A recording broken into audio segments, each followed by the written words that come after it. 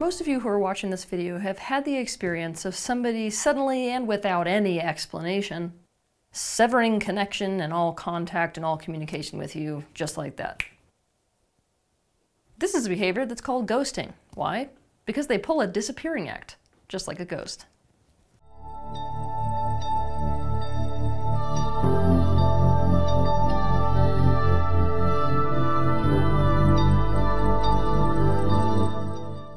Ghosting is not a new thing. People have been pulling these disappearing acts since the beginning of time, but the thing is that the occurrence and the normalization of it is on the rise. The reason is because increasingly more and more of our connection is happening online. With more of our connections happening online, and therefore us knowing less and less mutual people in common, let's just say there are less consequences for us pulling a disappearing act.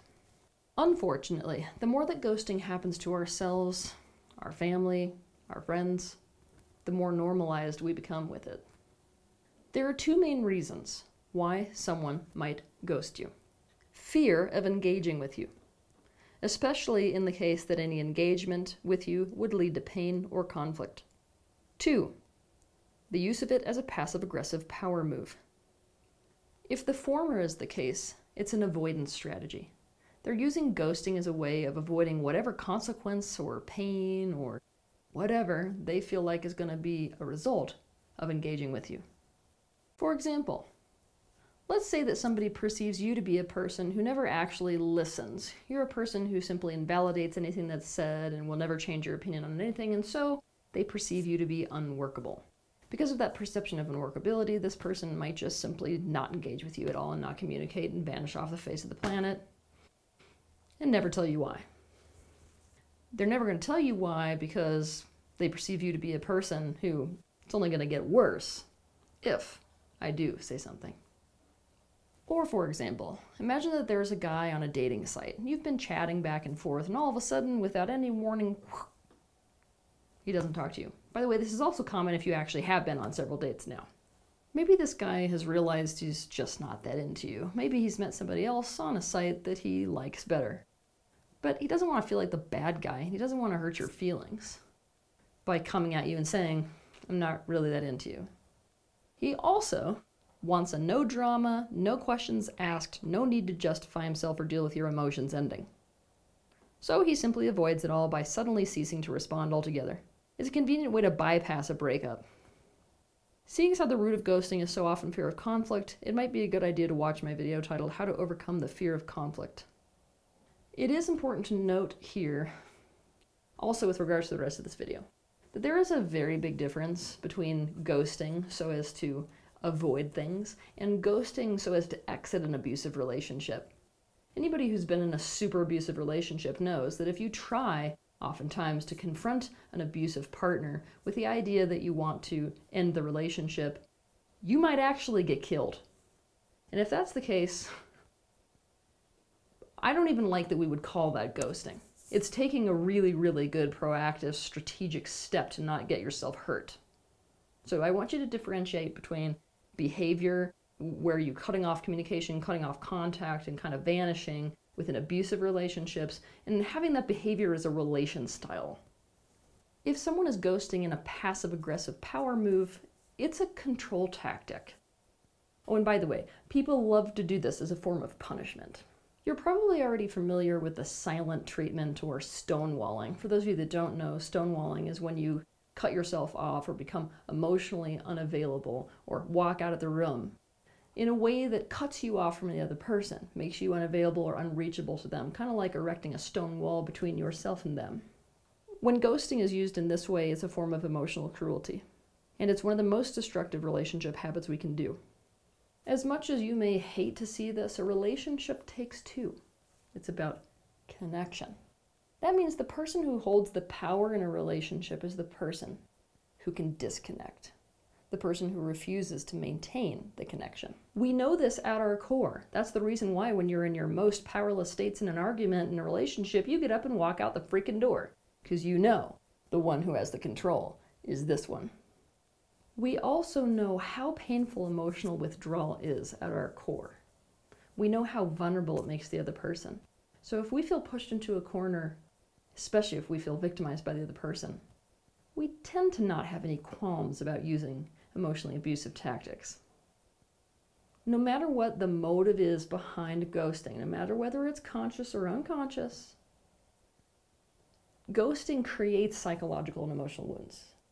So why is ghosting so painful?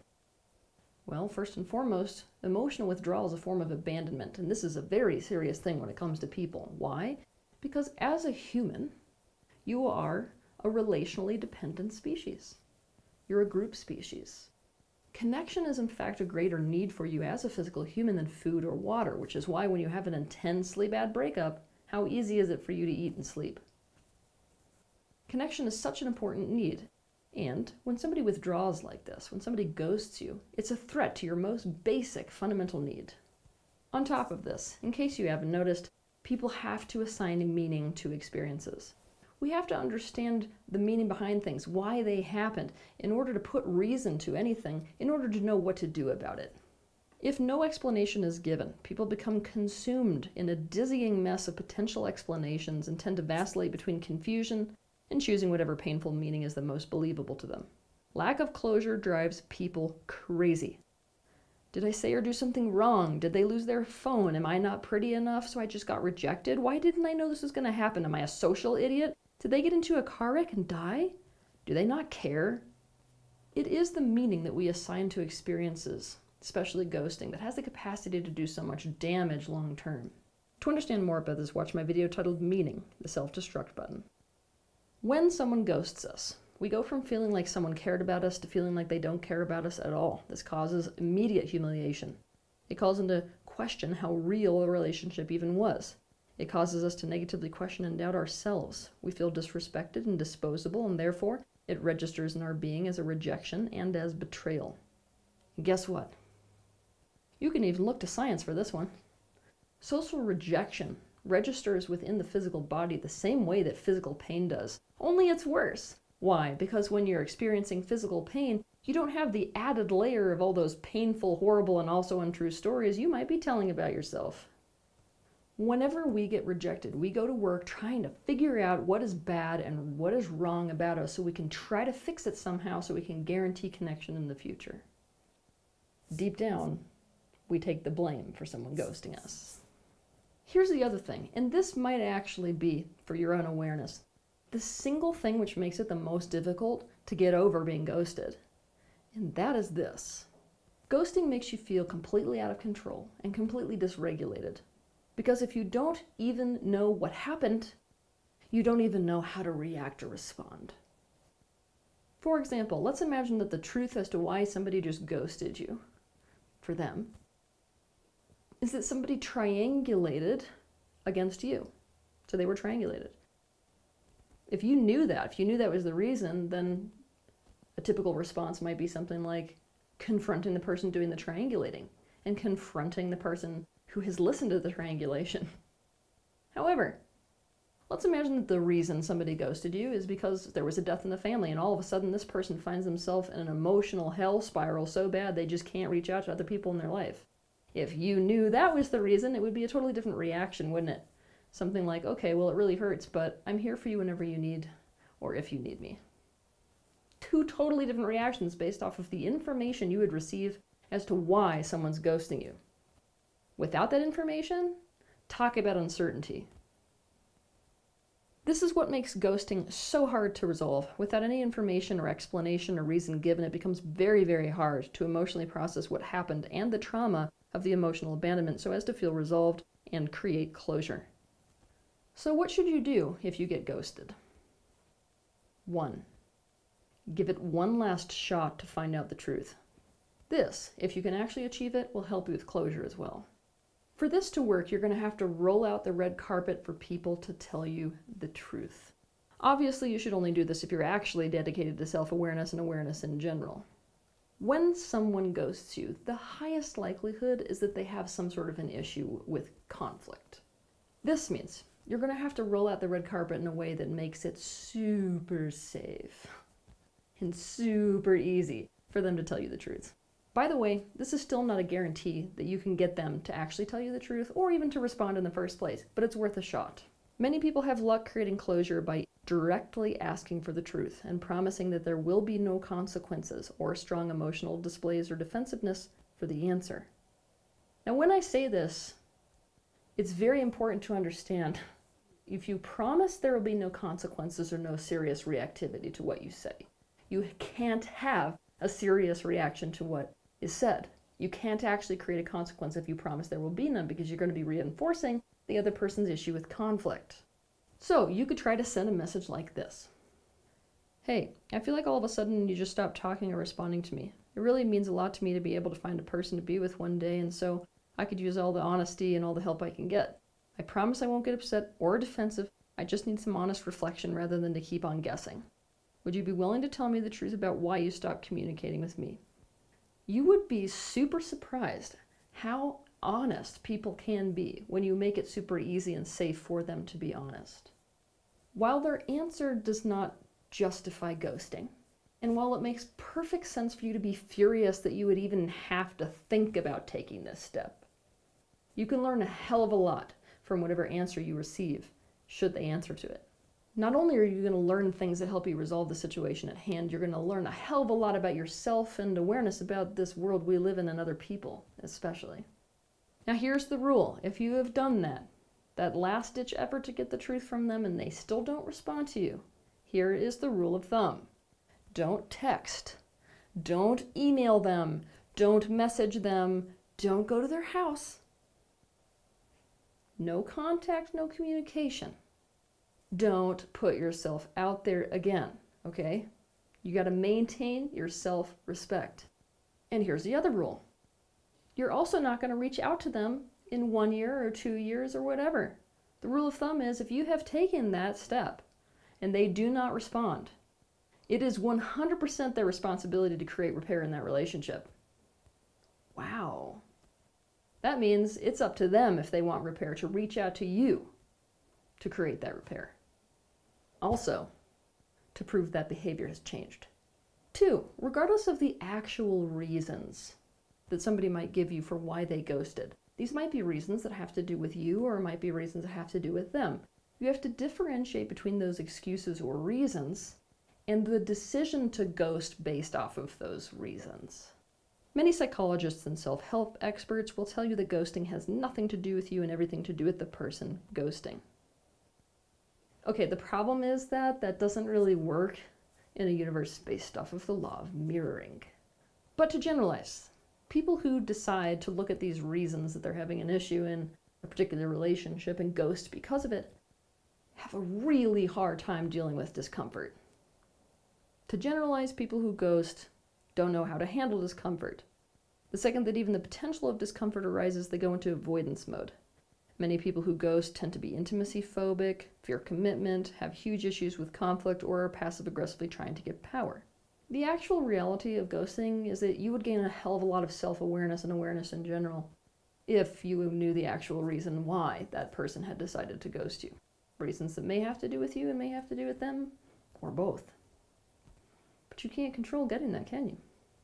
And any reason for ghosting that the ghoster could attribute to you or themselves is still separate of the decision to ghost because of it. To give you an aggressive example of this, people have reasons for killing people too. But you guys, okay, the decision to respond to something by killing someone in and of itself as a response is an issue. And the onus of that response is on the person killing someone. And this is how ghosting works as well. Ghosting is a dysfunctional relationship pattern where the person ghosting may have several excuses. But the issue of taking those excuses and deciding to ghost someone because of them is a separate issue. It's a dysfunctional relationship dynamic. And that's on them. That's on the person who is ghosting. 3, the biggest problem with ghosting is this. You may never ever know. I mean, till the day you die, you may never know why someone ghosted you. That sucks. For this reason, you have to ask yourself, What would I do differently as of today? And what would create the most resolve for me if it was a 100% guarantee that I will never know why? The answer to this question is how to take your power back in a situation where you may be powerless because you can't force someone to engage with you. 4, you gotta know that when somebody ghosts you, what that behavior is really communicating to you is this: I don't have what it takes to have a healthy and mature relationship with you, much less anyone. And for those of you who hear that and go, oh my God, opportunity for rescue, you have to understand that while all people have the potential to develop into healthy and mature relationships, the capacity to have them, never confuse potential with will do something. Free will trumps potential. It is also smart to remember that people who are capable of having and or want to have mature, healthy relationships with you, who are committed to you and to the connection with you, will find ways to show up in the relationship. You can't be responsible for 100% of a relationship, as much as you may want that level of power and control. This is part of the innate vulnerability that is inherent in relationships. You can't pull someone hard enough to compensate for their half of the relationship. How they act towards you is an indication of the style of their relationships. Do you want that style? So I want you to ask yourself this question. Am I willing to, by accepting this pattern, by staying engaged in this pattern with this person, by continuing to pull them even though they have no interest in really committing or putting their energy forth to being around me, am I going to say yes to the universe? This is right and good for me. This is what I will accept. It's very important what you say yes to. It is a message not only you're sending yourself and everyone around you, but this universe at large. Don't chase ghosts. Unless you want your relationships to be marked by the constant fear that something's wrong with you, intermittent reinforcement, avoidance, emotional abandonment, and emotional starvation. Also, you got to be aware that some ghosts aren't really full-blown ghosts. They're also partial ghosts. And guess what? Partial ghosts are even worse than people who full-blown ghost you.